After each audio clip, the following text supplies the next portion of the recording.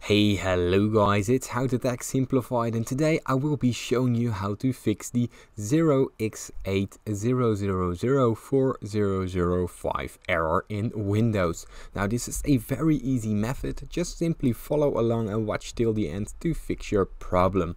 Now let's get right into it.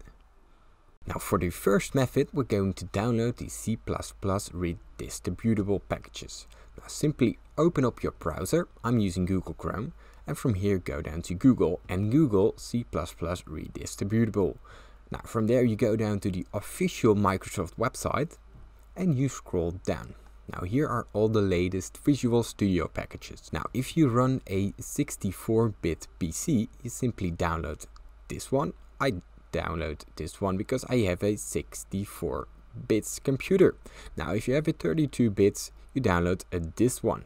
If you have the ARM64, you download this one and you simply run the executable and it will be done for you. Now if you have an older PC or laptop, simply go down to the 2030 version or the 2012 or 2008 version. Now let's head right into the next step. For the next step we're using command prompt. Now go to the search bar and open up command prompt as a administrator. This is very important.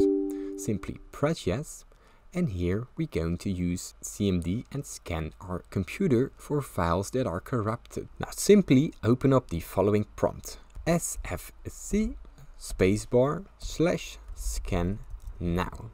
Now what this will do, it will scan your whole system and take the time to look through it and see if there are any corrupted files and will fix them for you.